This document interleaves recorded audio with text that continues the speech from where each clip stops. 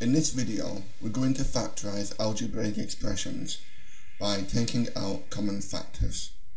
In this question, you can see that 4 is common to 4x and 8, so we'll put 4 on the outside of a bracket, multiply it by x to make 4x, and multiply it by 2 to make 8. In the next question, 4 is still common, but this time x is common to both as well. So 4x is the highest common factor of both terms.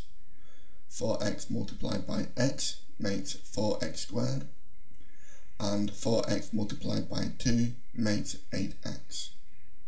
In the next question, 4 is common again, as is x. The highest common factor this time is 4xy, because y is common to both also. 4xy multiplied by x will give you the x squared term, and 4xy multiplied by 2 will give you the 8xy. Thank you for watching. Check out the website if you want a worksheet on this topic.